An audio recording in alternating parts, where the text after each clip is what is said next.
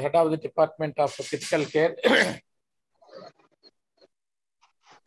in SLG Hospitals, Hyderabad. Now he is going to talk on acid-base disorders, which is not actually ABG analysis and the 7 steps all.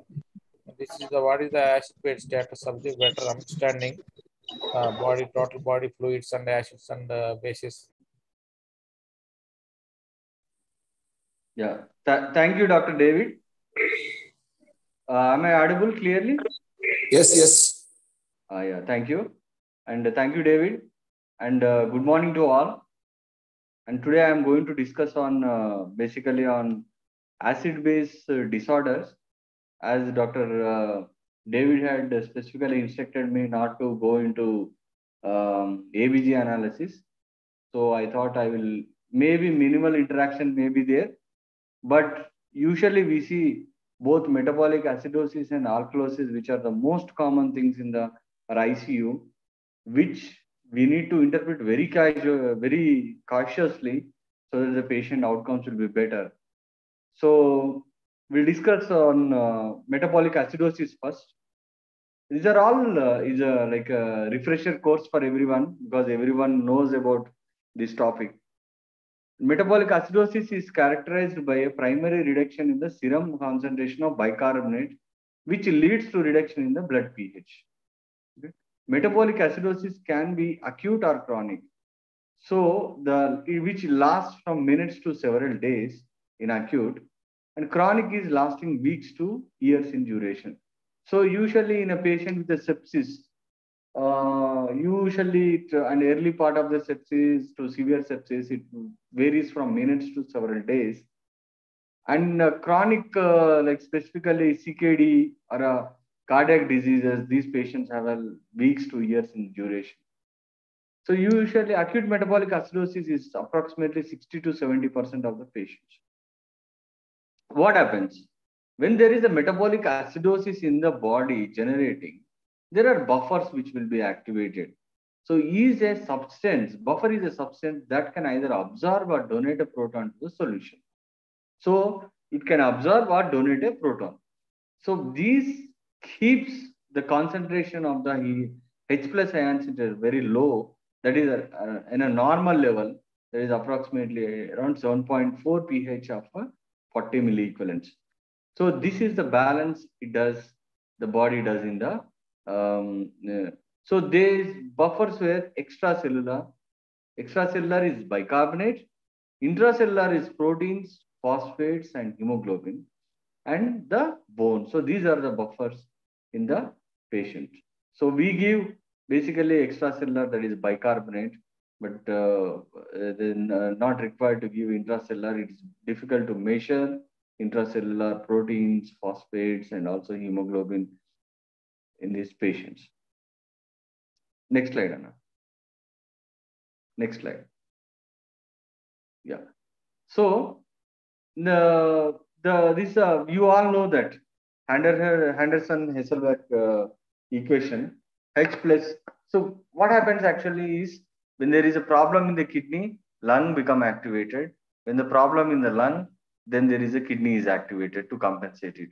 Lung acts very faster within minutes, but the kidney, it takes time, but it starts acting, but full compensation, it takes some time. So Henderson-Hasselbalch equation, H plus is equal to 24 into PCO2 by bicarbonate.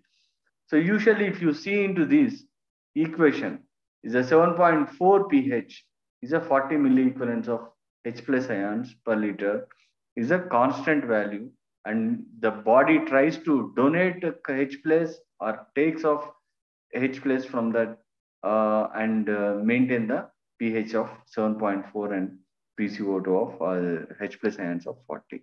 Next slide. So simple. Today we'll see the metabolic acidosis and alkalosis. We all know primary decrease in the bicarbonate is acidosis metabolic, increase in the bicarbonate is a metabolic alkalosis. Next slide, please. Yeah. So as we discussed, it is regulated by the kidney, bicarbonate.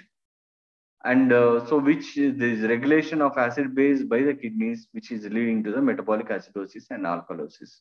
Next slide, please. Normal value of bicarbonate 24 to 26 millimoles per liter. Metabolic acidosis, acute or chronic, can have considerable adverse effects on cellular function and contribute to increased mortality and morbidity. So, any amount of metabolic acidosis, whether a mild, moderate, or severe, which has an effect on the cellular function and can contribute to increased mortality and morbidity. Next slide, please. So, this is for a normal ABG. Here, if you see a pH of 7.38 or 7.4 with a PCO2 of 40 and bicarbonate 24, this is a normal ABG. Metabolic acidosis, pH is 7.3, PCO2 of 40. So PCO2 40 we take as a standard in the evaluation of an arterial blood gas analysis. And bicarbonate of 18. Here this pH and bicarbonate is both in the same direction. So we take it as a metabolic acidosis. The pH is down because of the loss of bicarbonate. Next slide, please. Yeah. Metabolic acidosis. So it is because of the increase in the production of non-volatile acids or loss of bicarbonate from the body. Either increase acids or loss of bicarbonate. The average net acid production is 1 millimole per kg per day. And the renal tubules must quantitatively reabsorb the filtered bicarbonate and synthesize sufficient bicarbonate to neutralize the endogenous acid. So basically acid production is constant. So for that, the kidney has to reabsorb or synthesize the bicarbonate to neutralize the acid. Otherwise, our body will be acidotic most of the times. Metabolic acidosis occurs only if acid-base hemostasis or when renal mechanisms are compromised. Next slide, please. Next slide, sir. So, the primary response to metabolic acidosis is, so what happens? We know respiratory alkalosis. That means increase in the ventilation. So we have to excrete the carbon dioxide to maintain a normal pH. So formula representing the buffering system is H plus bicarb is equal to H2CO3 is equals to CO2 plus H2O. So excess of H plus can be excreted by conversion to CO2 at proximal tubules. The hypocapnia is beneficial and improves the blood pH as we discussed. Next slide, please. So here we look into the expected carbon dioxide as we are mentioning that the expected carbon dioxide at when we there is a metabolic acidosis, because so expected carbon dioxide is equal to 1.5 into bicarbonate plus 8 plus or minus 2. So complete secondary adaptive response within 12 to 24 hours. There is a superimposed respiratory acidosis or alkalosis can be diagnosed. Next slide, please. So here, if you see into this normal compensation, 7.34, and this is a metabolic acidosis. The 35 is the PCO2. Bicarbonate is 18. So if it is a bicarbonate is 18, here from I have put a formula, expected PaCO2 is equal to, as per the formula, it is 33 to 37. So here the PCO2 average is around 35, but PCO it is 35 in this one, as the PCO2 is 33 to 37 is expected with for a bicarb of 18. So this is a normal compensation. Here, what happens? Here expected PCO2 is 35. In this, it is 40. That means 5 instead of 35, it is has come as to a 40. That means there is a respiratory acidosis component here. And here, instead of 35, the PCO2 is decreased to 30. That means there is a respiratory alkalosis in this component. Next slide, please. So I don't know how many of you can see this slide. But I'll go through this slide. What are the effects of metabolic acidosis? What happens? See, usually when there is a patient who is having hypotension and patient is having a metabolic acidosis. Why do this patient have a hypotension? Because there is a arterial vasodilatation due to metabolic acidosis, which leads to hypotension. And also, it also has a high chance of ventricular arrhythmias. And also, acidosis causes impaired leukocyte function. And when you are giving noradrenaline or adrenaline, or whichever is even you do a dobutamine, there is a resistance to action of infused catecholamines and vasopressors and vasodilators. So, and also usually we see hyperglycemia, resistance to the action of insulin and suppression of lymphocyte function and impaired cellular energy production. So stimulation of apoptosis, and we see the changes in the mental state and stimulation of interleukin production, alteration in hemoglobin binding to hemoglobin, alteration in oxygen binding to hemoglobin, venoconstriction, and decreased contractility and cardiac output and impaired leukocyte function. If you see there is a metabolic acidosis and patient is having hypotension, if you give soda bicarbonate to this patient, immediately you see a certain, for some time, there is a patient will have a increased blood pressure. So you should have witnessed many times, but that won't be persistent because the production of acids are very high when comparing with the neutralization of bases in the body, and the metabolic acidosis cause has to be treated than just supplementing the bicarbonate to the patients. So these are all the dysfunction effects of metabolic acidosis in a patient. So when we have a metabolic acidosis, we need to look into an anion gap. So the calculation of anion gap is useful. So there are a lot of what in the body, as we are mentioning that unmeasured cations and unmeasured anions neutralize each other to maintain the body hemostasis. So what happens when there is a, so what are the unmeasured cations? These are sodium, potassium, calcium, magnesium, and hydrogen ions. And unmeasured anions, chloride, bicarbonate, OH minus, albumin, phosphate, sulfate, lactate. So these are the unmeasured ions. So when we are looking into the anion gap, we are not going to calculate all these things and look into the value of the anion gap, because anion gap has to be calculated and we have to see the trend of the anion gap in a patient than daily once or every alternate day once. So that doing these much investigations is difficult to do, burden to the patient, and evaluation also is difficult. Next slide. So most plasma ions are normally present at relatively low concentrations, and that variations are very small. So as I mentioned, these ions, very small. Routine measurements of all ions in the plasma is not required. So 3 ions with the highest plasma concentration and the largest variations are used to calculate.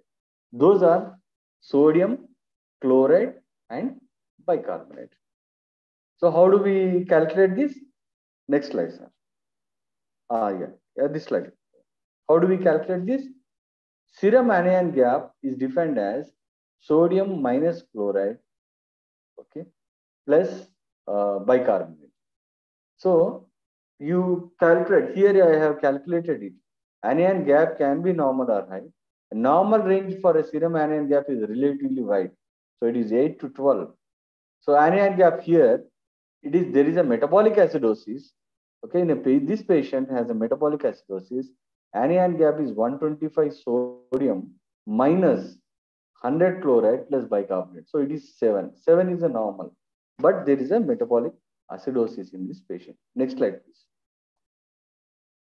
So in the anion gap of, if you take this equation, anion gap 125 sodium minus chloride plus bicarbonate is equal to 9, which is 8 to 12.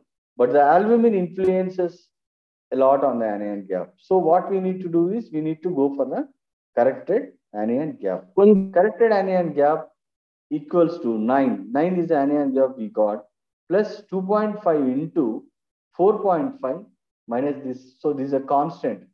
4.5. Why? Because they take albumin as 4.5 as a normal value in the body. So minus albumin.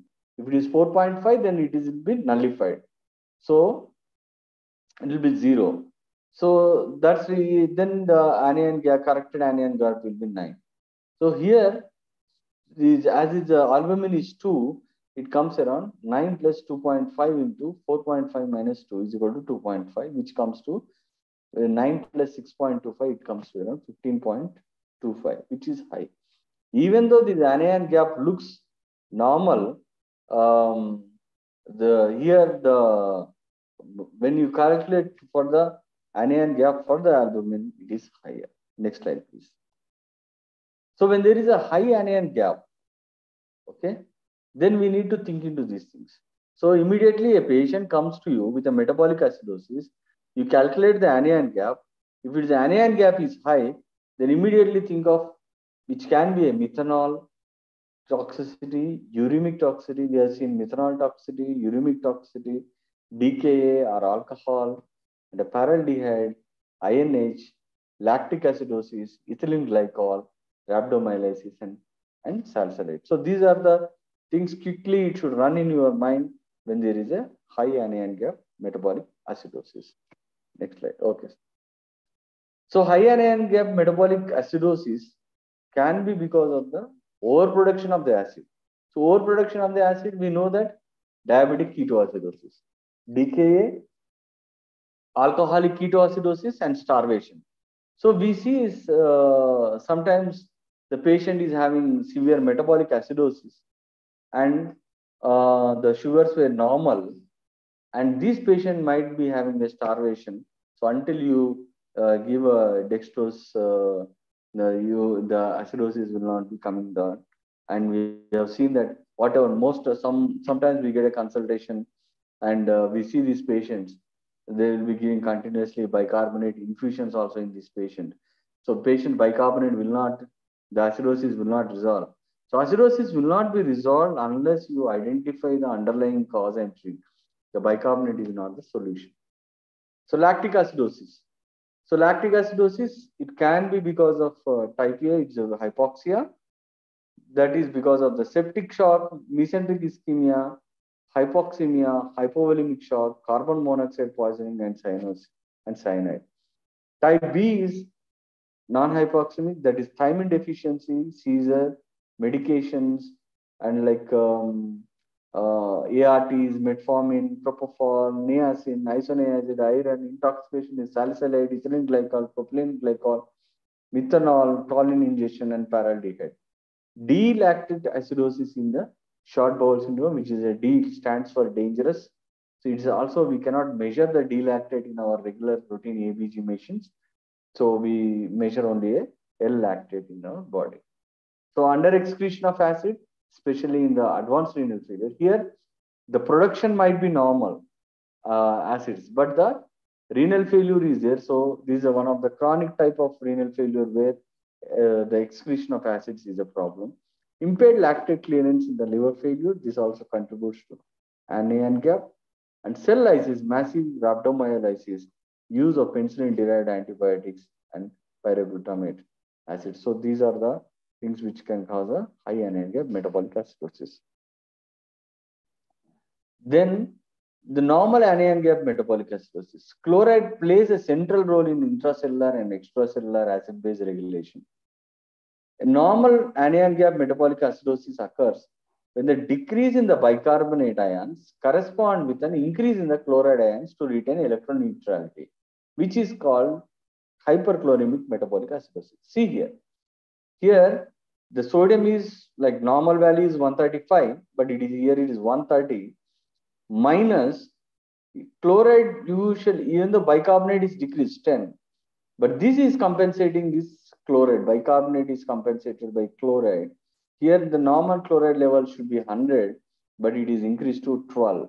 So the anion gap 8 is equal to 130 minus 122 is equal to 8. Anion gap is normal, but there is a metabolic acidosis and this is a normal anion gap metabolic acidosis.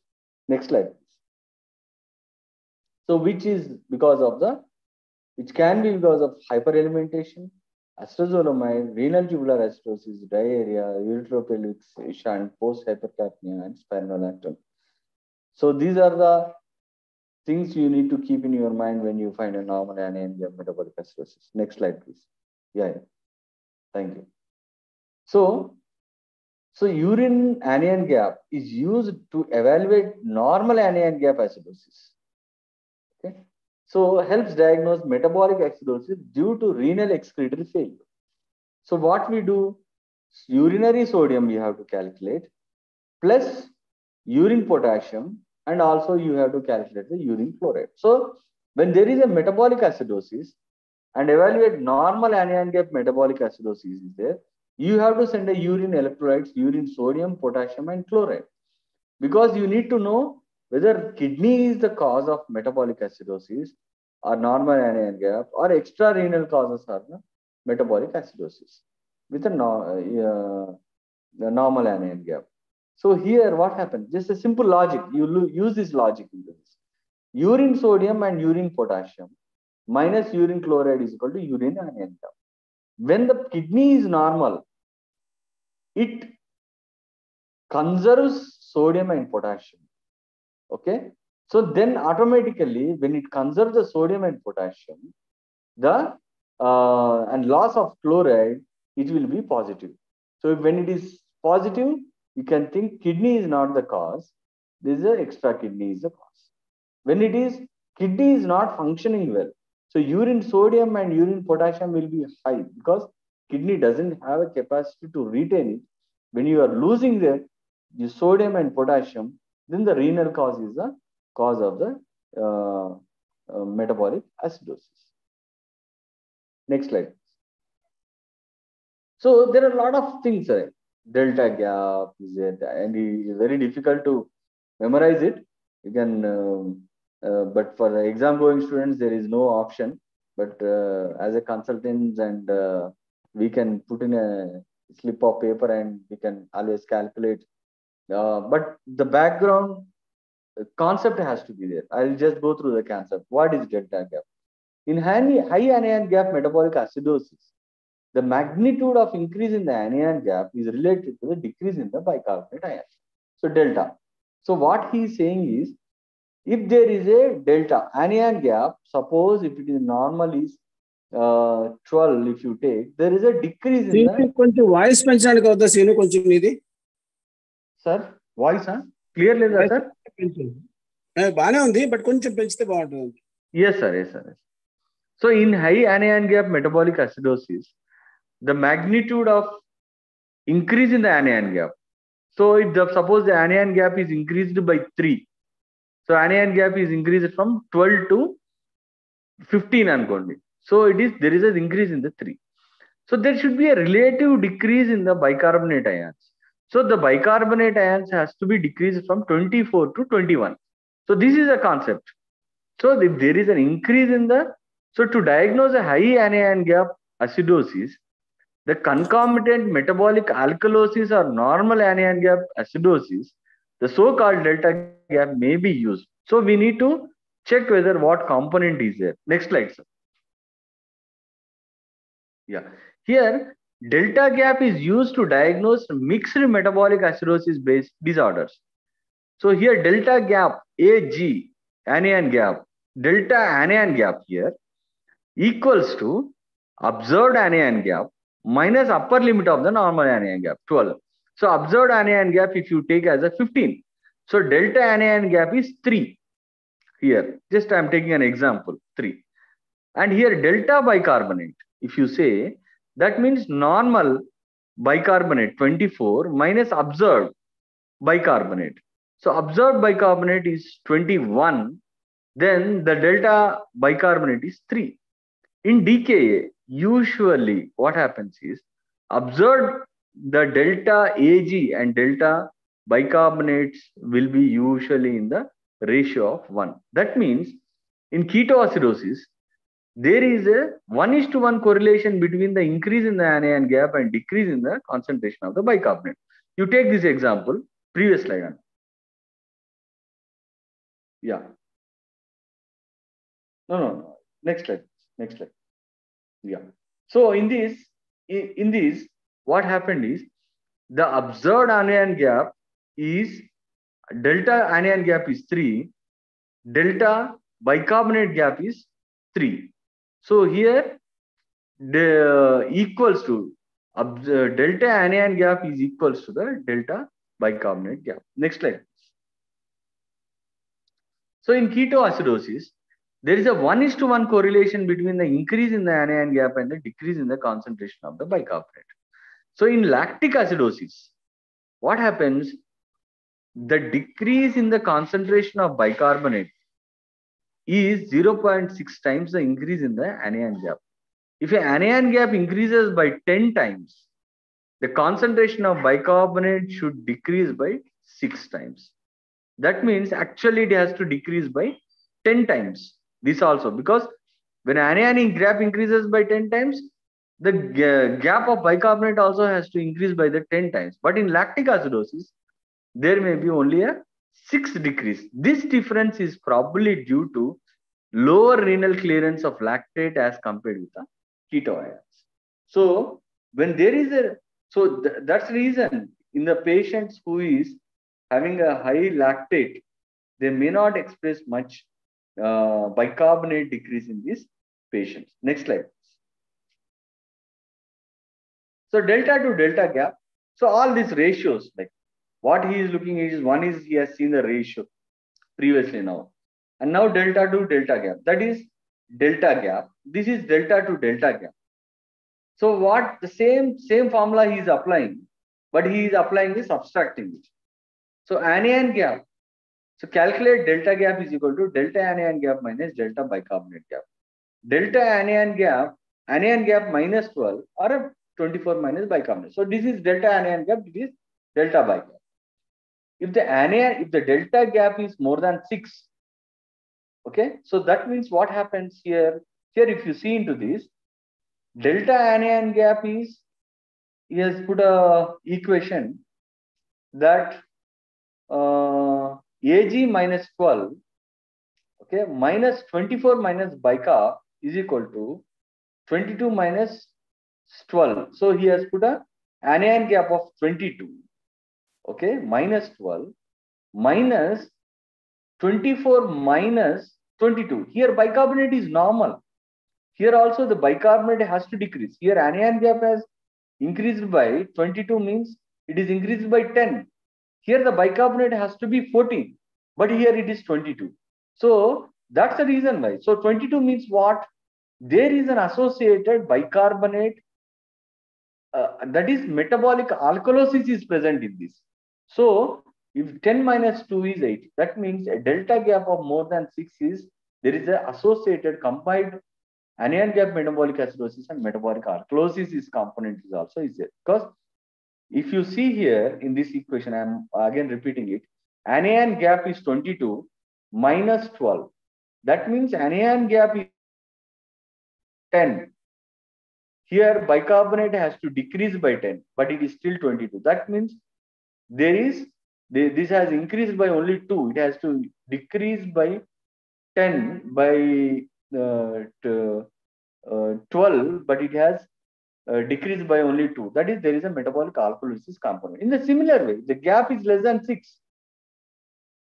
Anion gap minus 12 is equal to 22 minus 22. That means anion gap increases 10 minus 12, 10 minus 12 minus 22 minus 8 is equal to 10 minus 6 is equal to 4. That is, there is a anion gap metabolic acidosis. Non-anion gap metabolic acidosis is existing in this patient. So that's how we calculate delta to delta gap. So delta to delta, check gap by gap ratio.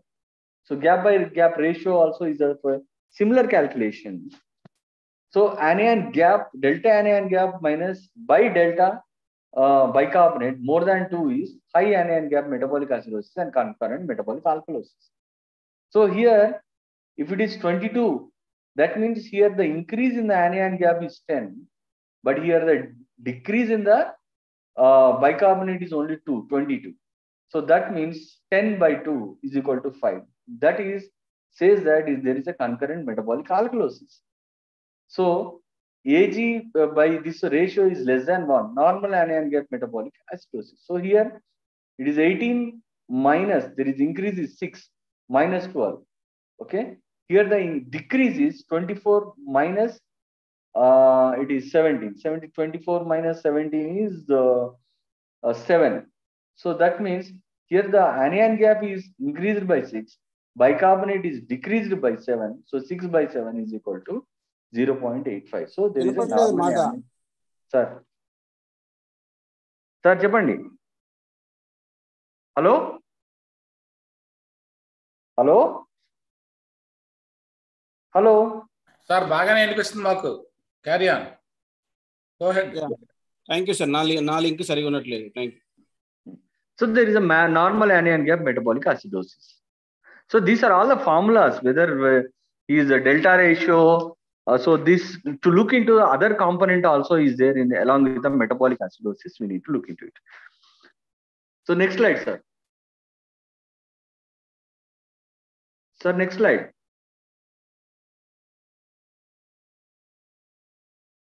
Osmolar gap. Previous slide, sir. Yes, same slide. Thank you. So we know that how to calculate the serum osmolarity. So 2 into sodium plus 1 by 2.8 plus glucose by 18. So its normal is around 275 to 295. So we need to check a serum osmolar gap is equal to measured serum osmolarity minus calculated serum osmolarity. The difference between calculated and measured osmolarity is approximately 0 to 10. If it is more than 10, then we need to suspect ethanol, methanol, ethylene.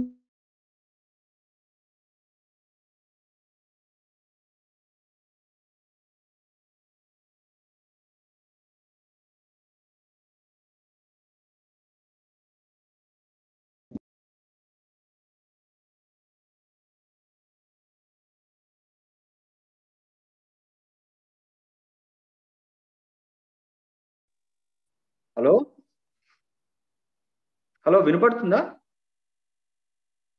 మధ్యలో cut అయినట్టు అనిపించింది. ఇప్పుడు వినపడుతుంది. Okay sir. So మళ్ళీ చెప్పు. ఆస్మోలార్ gap మళ్ళీ చెప్పు. Sir, ఆస్మోలార్ gap is, as we know that formula is 2 into sodium plus 1 by 2.8 plus glucose by 18. So it is normal is 275 to 295. So normal osmolar gap is 0 to 10. If it is more than 10, then we need to suspect ethanol, methanol, ethylene glycol or propylene glycol toxicity. So when there is having a metabolic acidosis, we need to calculate this osmolar gap to suspect what type of toxicity is this patient. Next slide, please. Sir, next slide. Sir, David sir, మీకు వినబడుతుందా అసలు? Yeah. So the same thing. If there is a metabolic acidosis, the secondary respiratory response, anion gap. Next slide. So we check into the urinary anion gap and then delta gap. So this we need to identify it, and then we check the osmolar gap. Next slide, please. So uses and limitations of anion gap. Lactic acidosis accounts for about half the cases of high anion gap and is often due to shock or tissue hypoxia. Patient can have elevated lactate levels with no metabolic acidosis. Please, we see routinely these type of patients, but we need to have a very caution on this. Patients can have elevated lactate levels with no metabolic acidosis. Patient can have normal lactate levels with metabolic acidosis. When lactate levels are not measured, a high anion gap can alert the physician for the further evaluation. Next slide, please. So anion gap to be adjusted to the albumin. Anion gap can help to establish the diagnosis of DKA. Anion gap can be used to track the resolution of ketosis. Next slide, please. The anion gap can also aid in the diagnosis of D-lactic acidosis in patients with short bowel syndrome, because the standard lactate levels remains normal while having an anion gap increase. So there will be when D-lactate, as I mentioned, that D-lactates cannot be measured. But the L-lactate, whatever we measure, will be normal. But there is a severe metabolic acidosis. So as you know that, so this we can look into the bowel ischemia type of diseases where the lactate is normal and then anion gap is increasing and metabolic acidosis is increasing. We can think of a bowel ischemia. Low or negative anion gap is observed when hyperchloremia is caused by high levels of cations, as seen in lithium toxicity and monoclonal IgG gammopathy. These are basically IDCSM MCQ question. Should be very cautious in this lithium toxicity or this. Next slide, please. Treat the cause. There is no treatment for metabolic acidosis. Treat the cause. As we discussed, acute kidney injury, DKA, lactic acidosis, toxic alcohol intoxication, fasting ketoacidosis, cardiac failure, shock, blood loss, diarrhea, intestinal, pancreatic, or biliary fistulas, ureterosigmoidostomy. Next slide, sir. So role of soda bicarbonate. There is no role of soda bicarbonate unless the pH is less than 7.515 and there is a severe metabolic acidosis and the patient is having hemodynamically unstable. You don't give a bicarbonate to the patient with a metabolic acidosis. Identify the cause and treat the cause. That is more important. If you start giving soda bicarbonate, you identify more of fluid overload, hypernatremia, hypercapnia, and metabolic alkalosis. These are the problems you face when you give a high metabolic this one bicarbonate. So scenario 1. So these are all from the articles. I have taken some few scenarios. Quickly, I will run through this scenario.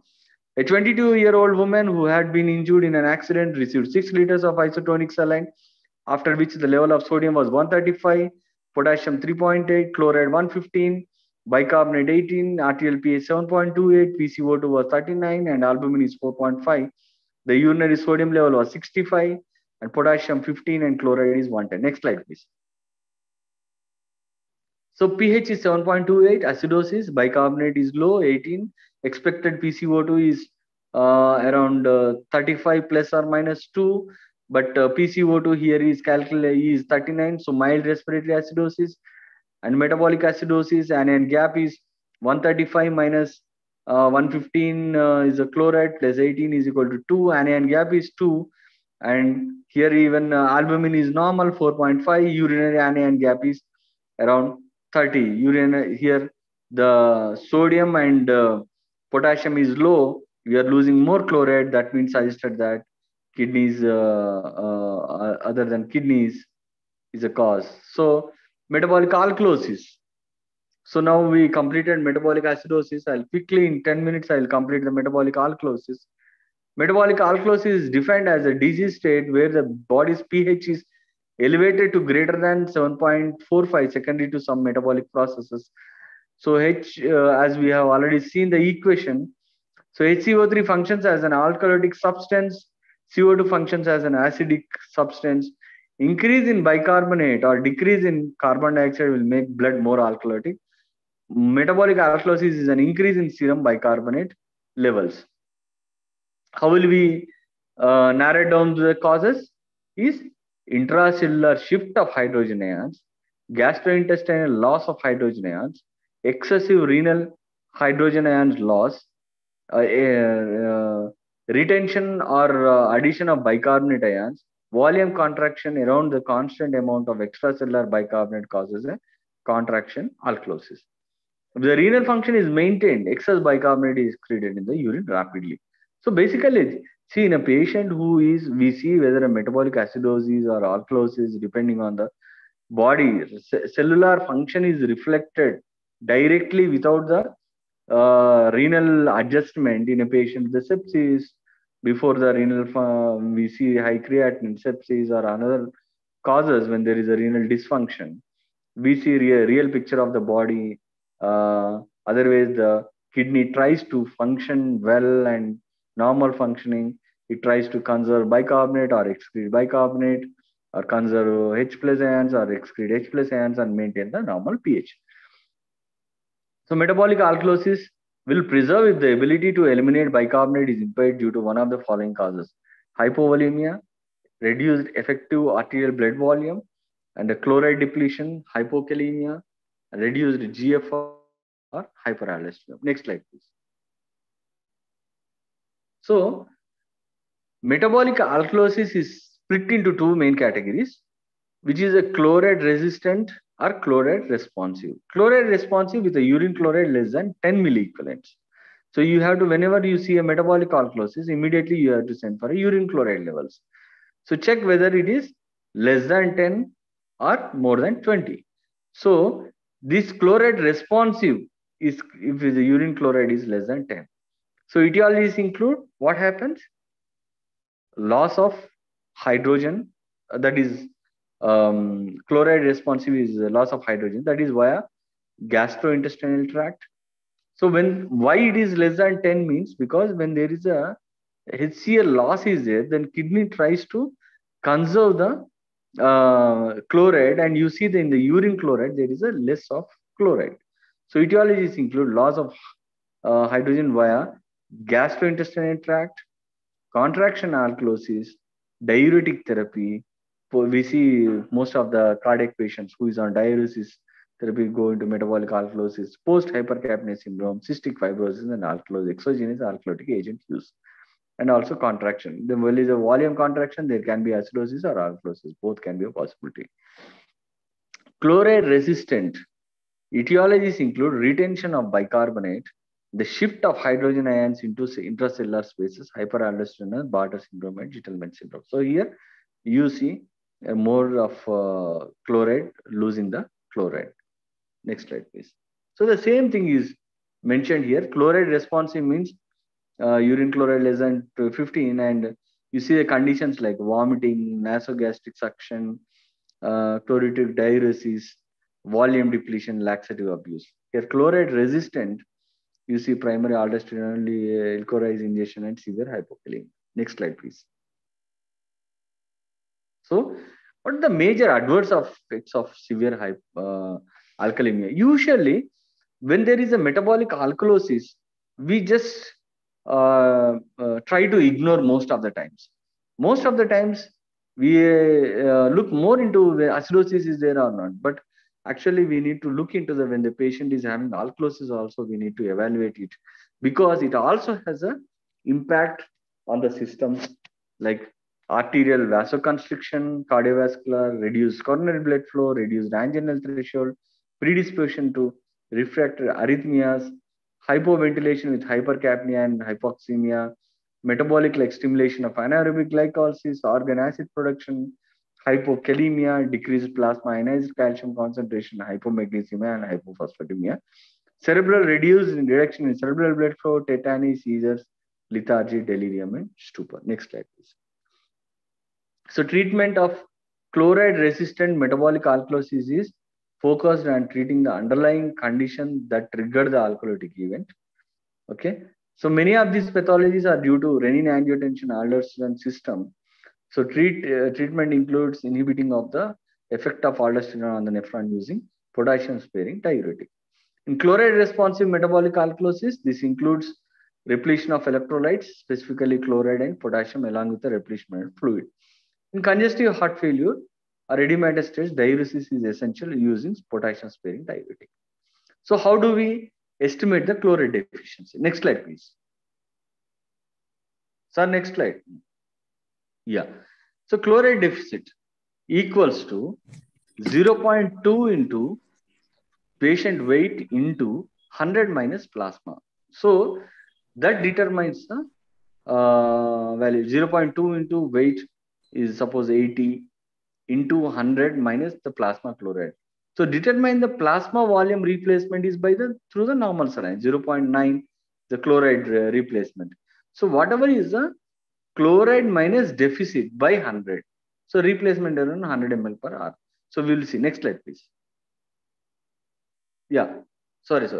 Just previous slide. So what happens is here 0.2 into 80, okay, is 1.6 into 100 minus, suppose if it is chloride is 70, 100, 1.6 into 30, it is around 4.8.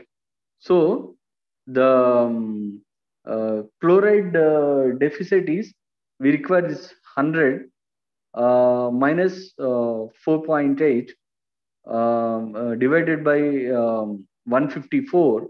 So we get approximately around 3 or 1.5 or 2 liters of sodium chloride in this patient. So I'll just post a calculation, okay, in our group. Is about the volume replacement of saline. So next slide, please. This is a case scenario. One case scenario will go is more relevant. Second, this is published in our ISCCM journal. So I thought it is more is published from some, I think, hospital into our ISCCM journal. So I thought it is more relevant for us. Two cases, we can go through two cases also. A 60-year-old man presented to emergency department with complaints of weakness, difficulty in breathing, decreased appetite, and absolute constipation for 10 days. He was restless and disoriented. Hemodynamic parameters were normal. Investigations and systemic examination revealed severe metabolic alkalosis, pH of 7.66, with dyselectrolemia and volume depletion. His respiratory and neurological systems were unremarkable.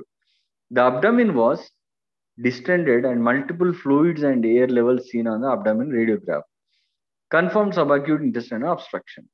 Despite denials of use of any diuretics or laxatives, when his regular medication was checked, loop diuretics and combination with the potassium sparing diuretics were recovered, confirming long-term diuretic abuse. Next slide, please. Yeah, thank you. All diuretics were removed from patient's bedside and patient was hydrated to achieve a CVP of 10 and urine output of more than 1 ml per kg per hour. So constipation was relieved by manual evacuation, the cause of subacute intestinal obstruction. Supplementation of potassium, chloride, sodium, and magnesium led to improvement of the serum electrolytes and resolution of alkalemia over 36 hours. The patient's respiratory distress, weakness, and lassitude resolved. Patient was discharged after 4 days without any complaints. Next slide, please. Case 2. So this is again a 50-year-old man with a past history of hypertension and chronic renal failure was admitted to our hospital. Our means their hospital is somewhere in Delhi.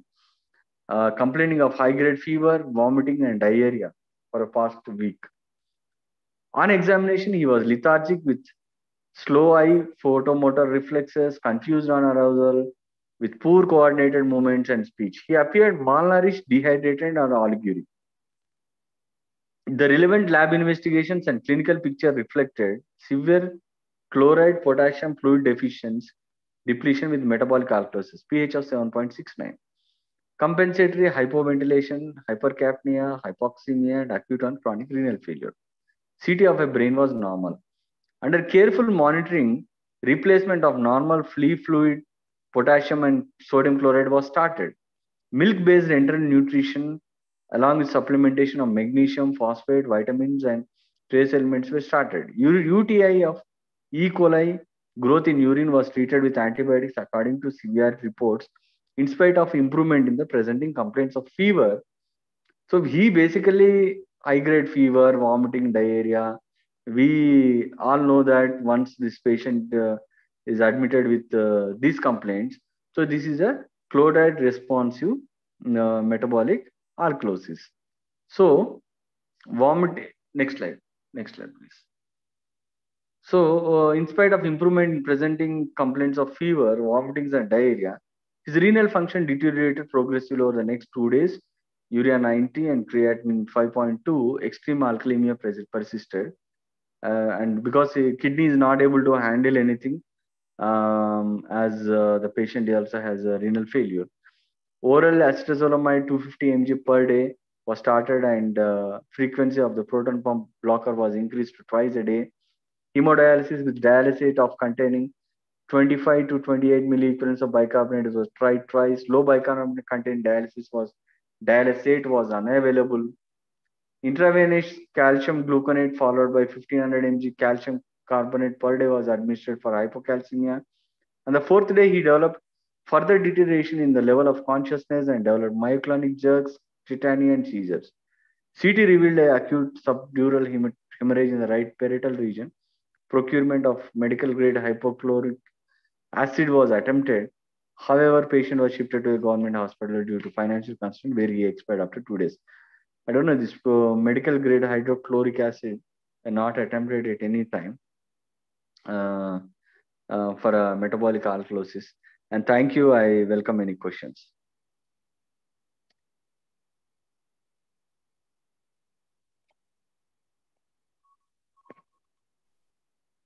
Thanks, Anna. Very nice presentation explaining both the acidosis and the alkalosis, the case scenarios. Any questions?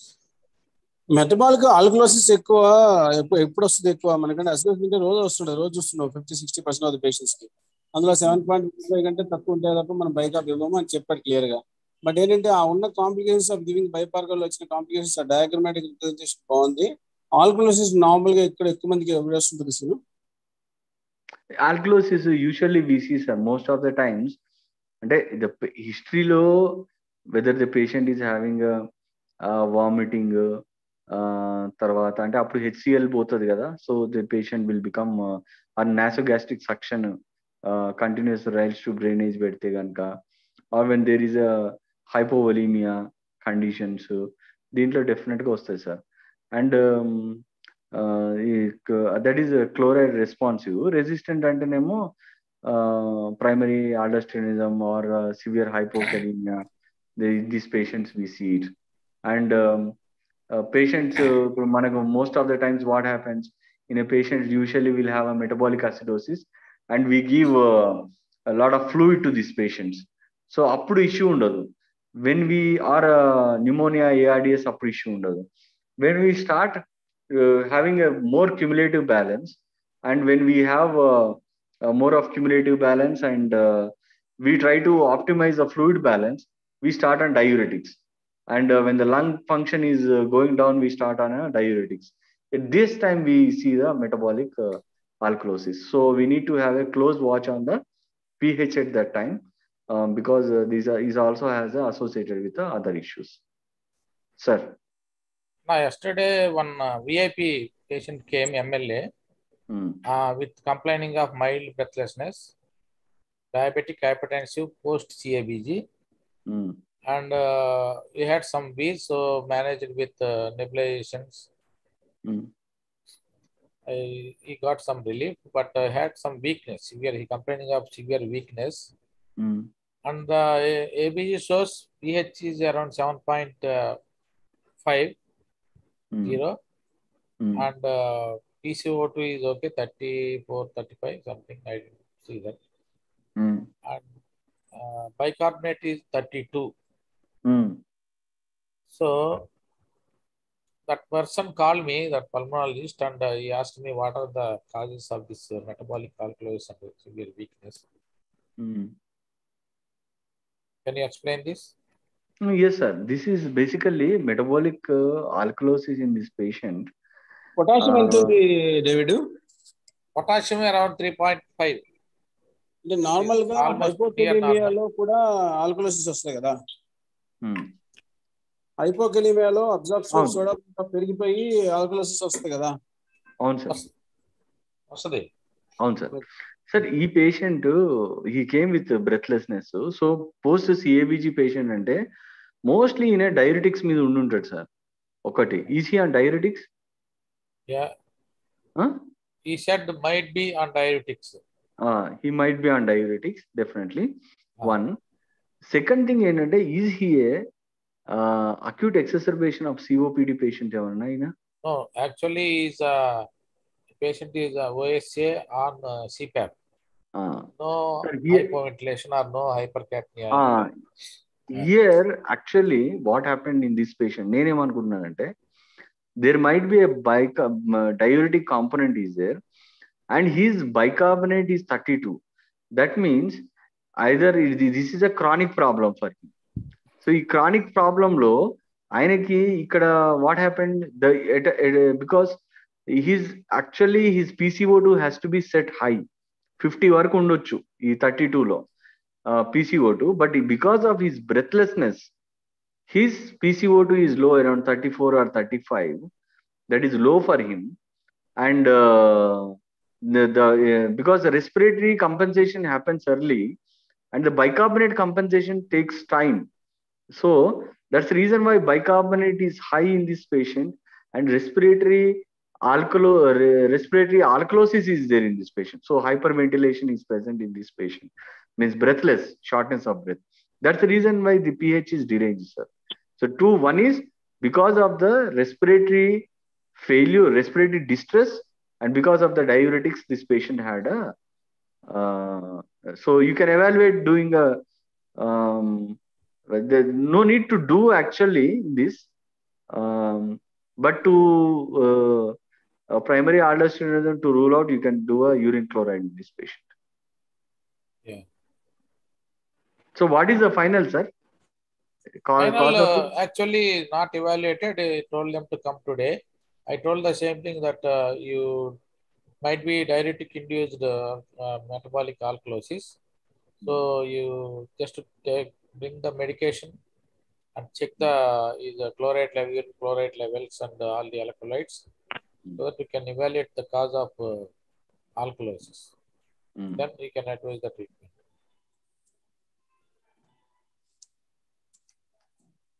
Any questions? Sir, one you told all the calculations, that gaps and gaps and the ratio of gaps, all these things. But to make very simple, we had one ventilator workshop in Medicover Hospital. Dr. Prem Kumar told one simple calculation that sodium plus chloride minus 39. If it is more than 6, that is additional metabolic alkalosis. If it is less than 6, it is non-anion gap metabolic acidosis. How he got 39, sir? 39 got to through all these calculations. So instead of doing all the calculations, chloride, sodium plus chloride minus 39. So this 39 got from all these calculations. Plus 6 additional metabolic alkalosis, minus 6 means less than 6. It is additional non-gap acidosis. Sir, even remembering these numbers is very difficult.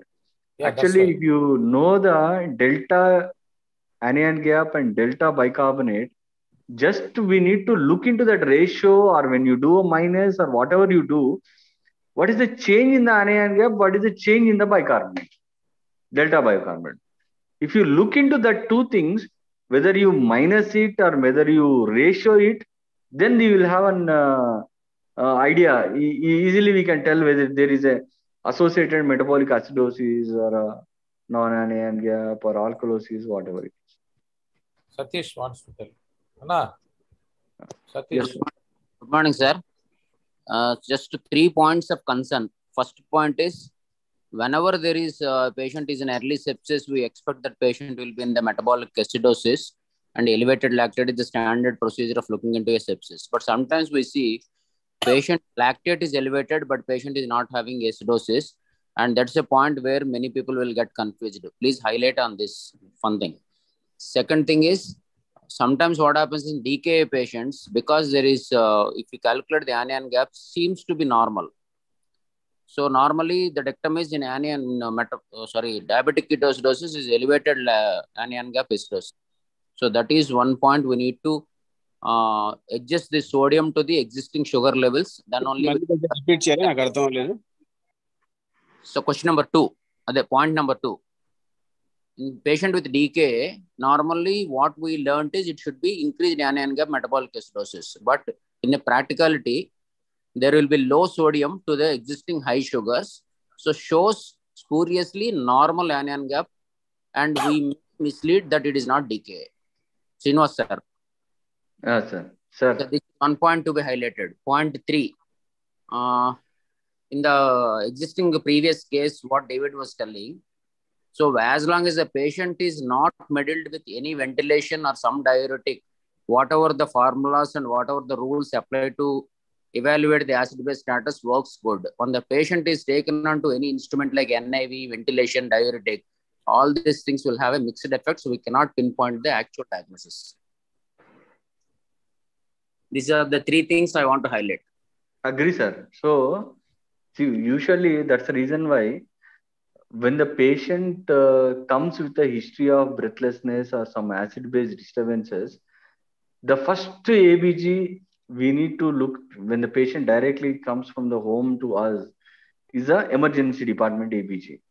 If you check into that, then we will know whether this patient is having an acute problem or a chronic problem. Because unless we identify that problem, then treating in the ICU is a difficult thing. But as you mentioned, this patient who is on BiPAP already treated with XYZ at home therapies, this can manipulate things. Yes, sir. Yes, sir. Point 2, sir. We have to correct the sodium before calculating the anion gap to the existing sugars. Sir, comment. Sir, from days and sir, because the sugar for each 100 increase in the blood sugar, yes, sir, there is a change in the to 1.8 to 2. Yeah, 1.6 roughly. 1.6. So usually these DKA patients having a they won't be having high sugars. HHS will have a high sugars, but they don't have acidosis. These patients have around 300 to 400, less than 500, but have a metabolic acidosis. So yes, at that point of time, so here 2 things, sir. Here one is because of the sodium can be because of low intake and volume is low in a decay. Later period, it may become a normal. Same anion gap may be carried because when you give infusion of sodium chloride, sodium can be increased and at the same time chloride can be increased more than the sodium, which can again make the same like anion gap. Yes, sir. So my point is, if normal anion gap in the ABG does not rule out a DKA. Yes, sir. Yes, sir. But so there we come into these delta gaps, no, sir? Yes, sir. Yes. Yes, sir. And sepsis lactate. Yes, sir. Normally, patient will be a metabolic acidosis patient. Now, patient is in the early sepsis. There is alkalosis because of the hyperventilation. Respiratory alkalosis is very common presentation in sepsis, but lactate is high. So what we think is there is no direct relation that elevated lactate leading to acidosis. Lactate should become lactic acid, then only acidosis will develop. Any comment on this? Sir, sir. ABG showing respiratory alkalosis, but lactate is mildly elevated to around 4.5 or 3.8 something. So normally elevated lactate, and we consider that it is hypoperfusion state and metabolic acidosis. But in this situation, it's a misleading thing. Even though there is an elevated lactate, still patient ABG is showing respiratory alkalosis. These are the common scenarios we come across in the early sepsis management. Sir, this most common production of lactate is respiratory muscle, sir. The production is very high. Your patient is having a respiratory distress. Okay. And his PCO2 also is low. So the production is very high from the respiratory muscles. Even though perfusion is normal in this patient, because of the respiratory distress, this patient is having lactates. There are also other causes of lactate also. Because as I mentioned to you that... do you think it is because of respiratory distress causing high lactate? అంతేనా? asking Yeah, Or respiratory distress. And acidosis also causing there can be, respiratory alkalosis. and there can also be, because in this patient we are seeing alkalosis, no, respiratory alkalosis. So Is it respiratory because distress is there. And also we need to look into thiamine deficiency, other factors also. Sir, చెప్పండి sir, Satish sir. Satish, this patient having lactate Sir. for 4.5, it is definitely lactate is high. yes So when lactate is high, patient is having a high respiratory rate more than 25. So as per sepsis this protocol, this SOFA score or Q SOFA score, PCO2 is less than 25, 30, something else. 25 25 25 Less than 25 respiratory, it is a factor of sepsis. yes A marker of sepsis. yes So So- when lactate is increasing and patient have respiratory rate, it is a sepsis and perfusion related hypotension or hypoperfusion related lactic acidosis and Yeah. respiratory alkalosis with mild metabolic acidosis might be there because still not compensated. It is acute state. Yeah. So So we had my to, intention, sorry sir, చెప్పన్నా. Yeah. my intention ఏంటంటే junior should not get misled with these things. There is a possibility elevated lactate and alkalosis can coexist early sepsis. Yeah, definitely. Yeah, that is one thing. Second thing is, if the anion gap is normal also, there is a DKA, because in DKA we have to consider original sodium adjusted to the glucose levels. That is 0.2. Okay. Yeah. So I think last one I forgot. So, next thing is AVG. It should be given importance when the patient is like a very raw virgin, like no interventions has been taken on the patient, no NIV, no diuretic. That is the original AVG. If these interventions are done, there will be alterations which may not be seen as expected. These are the three things, take home points I want to consider. Medication. Yes. You have to check always medication. Medication and NIV or in something. Yeah. Right, sir. Srinivas sir, Mohan sir, anything, comments? Yeah, sure, definitely, sir. We need to consider all that things and then evaluate it. Thank you. Thanks, Anna. Any questions? Sir? Mohan sir. Mohan Rao garu. ఏం లేదు sir, నేర్చుకోవాలి. మోహన్ రావు ఇక్కడే ఉన్నాడు, ఇదిగో మాట్లాడండి sir. ఇద్దరు కలిసి combined question వేస్తున్నారా?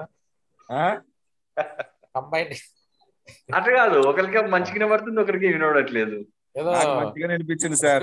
రిఫ్లెక్ట్ గురించి ఏదో మాట్లాడుతా అన్నారు మోహన్ రావు గారు. రిఫ్లెక్ట్ ఇదే మీటింగ్ లో మాట్లాడవచ్చు sir. Reflect dates are fixed. I request the team, all seniors, to discuss Srinivas and start doing it, and release the brochure along with the speakers. Time is very less. Brochure release can be decided by Dr. Srinivas with all the topics and for both days. Sir, topics I will try to do it in the next 10 days. And our core team, Mohan sir, Mohan Rao, David, Satish, Varalakshmi, Rani madam. Rani madam ఈరోజు మాట వినిపించలేదు నాకు. So Rani madam, all will discuss. Good morning. వినిపిస్తున్నారు మీరందరూ. Madam బాగా condition చాలా critical అయితే కానీ సీన్ లోకి రాదు. అందుకే దేవుడు అదేదో బ్రహ్మానంద జోక్ గుర్తొస్తుంది నాకు. ఏంటి అదే అర్థమైంది. నీ బతుకు బస్ స్టాండ్ అయ్యి సార్ మీరు అలాగే సార్ ఎక్స్పర్ట్ ఒపీనియన్ వచ్చినప్పుడు